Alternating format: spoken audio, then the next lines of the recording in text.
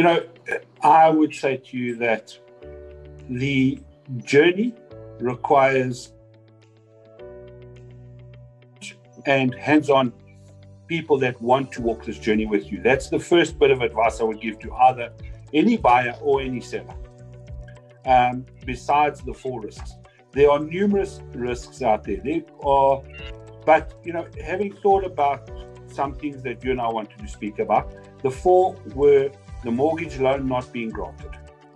Can you imagine? So you've got an offer to purchase. Both parties are extremely excited because they've got this offer to purchase. And now all of a sudden, somebody comes along and says, the buyer doesn't qualify. Invariably, maybe deposits have already been paid. And, you know, each one of these is basically a long conversation in itself. But secondly, property valuation, not high enough. So, or low enough.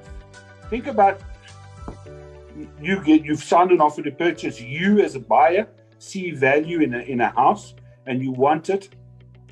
And the bank come to you and they say to you, there's not enough value for us to lend you the money.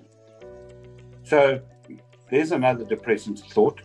You know, death of either of the parties involved is another one we didn't even, think about.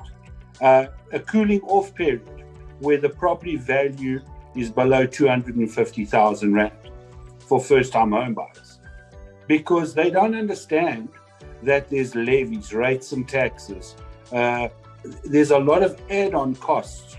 You know, you're not just talking about paying the bond back.